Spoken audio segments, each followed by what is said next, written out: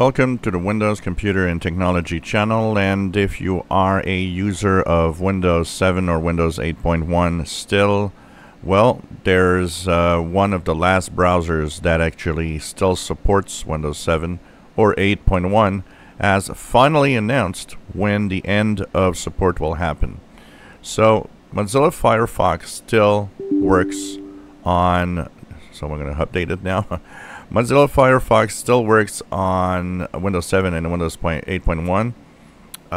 And of course it is extremely important on these machines to have a updated browser, because you need to be as secure as possible, because the system itself is not. So what they said is that the end of support for Mozilla Firefox will actually use Firefox. You have to use Firefox 115 when it happens, and of course the extended support release version. So this will actually work until September of 2024. So this actually gives you roughly 15 months for you know, an operating system, a browser, sorry, that actually is up to date and secure to use.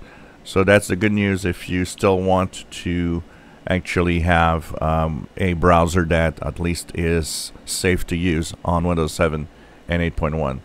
Right now, the market shares for combined 8.1, 8, and 7, all three, is roughly close to 5%.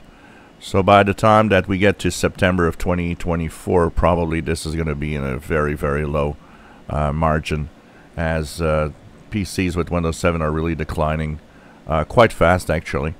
So that's your browser if you really need to use something to go on the web with Windows 7. The best thing that I always say is, if you're using a Windows 7 machine for some reason, it is best to have a Windows 7 machine offline, self-contained, so that it doesn't have any chances of getting anything or malware, because it has hundreds of security flaws that are easy to exploit.